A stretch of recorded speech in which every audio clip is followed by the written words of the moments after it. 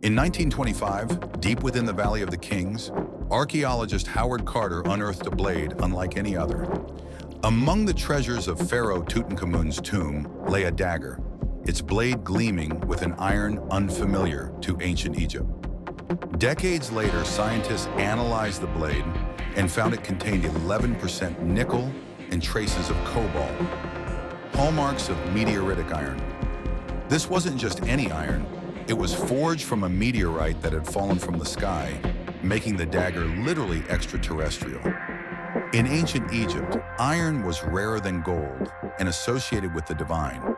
A blade from the heavens would have been a powerful symbol of royal authority and cosmic connection. The dagger's craftsmanship is exceptional, suggesting it may have been a diplomatic gift from a neighboring civilization, as Egypt lacked the technology to work meteoritic iron at the time. Today, this celestial blade resides in the Egyptian Museum in Cairo, a testament to the ancient world's reach for the stars.